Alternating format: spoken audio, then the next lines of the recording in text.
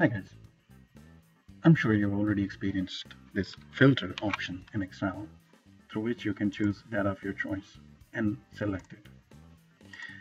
Now, today we're going to talk about advanced filters. In advanced filters, you can set up a criteria of your own choice and then you can select complex data. So with a simple example, I will teach you how to apply an advanced filter to only display records that meet a complex criteria set up by yourself. When you use the advanced filters, you need to enter the criteria on the worksheet and create a criteria above your data set that you have. So let's see how you can use these columns as headers and create your own advanced filters. So let's go over. We have the data over here. We want to apply an AND criteria. And over here, AND is that I need to filter the data that has US dollars currency and time period of column 1. So I will add some lines above. There you go.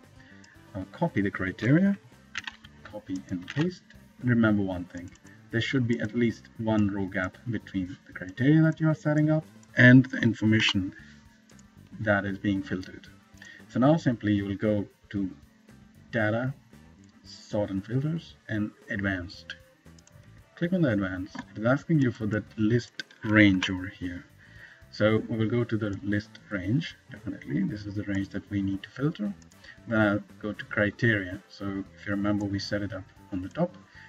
So ideally, it should show only the dollars invoices raised in quarter 1. I can also take this to another location. So I'll select this, copy to another location like this, and then I'll press OK. So now I can see that there are invoices with dollars currency in quarter 1. So it has filtered for me my AND criteria. Let's move on to the OR criteria now.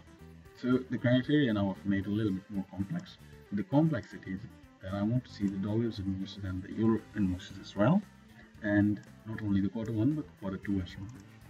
So I will go up, I will copy this, paste it on the top, and I remember that there should be a gap of at least one row on the top.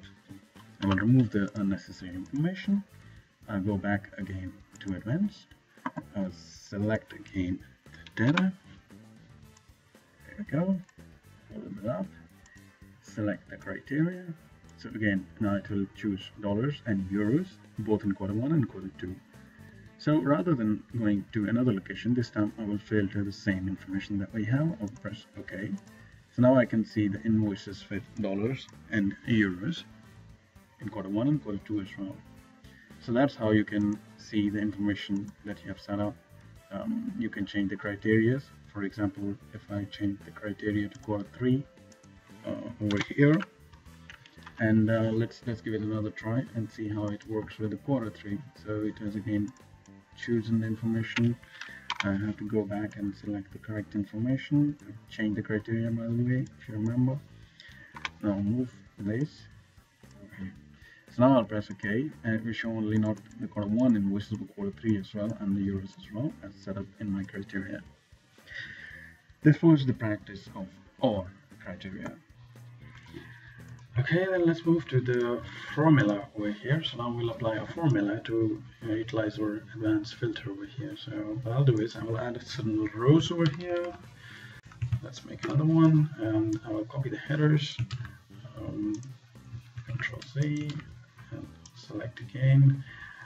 Control C, Control V. I'll remove this one row from here. Remember, there should be at least one row gap. What I'll do is I'll remove the leaves from here and I'll put a formula in column F. So formula is equal to C value is less than 100k. So show me all the invoices which are in quarter 2 US dollars with invoicing value less than 100k. So this is what I want this advanced filters to do for me. I will again, as usual, go to the advanced and I will select the data from here as I did previously. And again, I will put on the criteria. Remember, in this criteria range now we'll add F column as well, where we have this formula. So formula will also be taken into consideration for this advanced filter range. I'll simply press OK.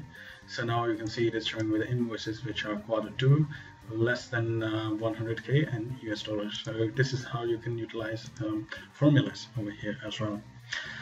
So that's it for the time being now, folks, and I hope you enjoyed it. Looking forward to talk to you again. Thank you very much. Have a great day. Bye-bye.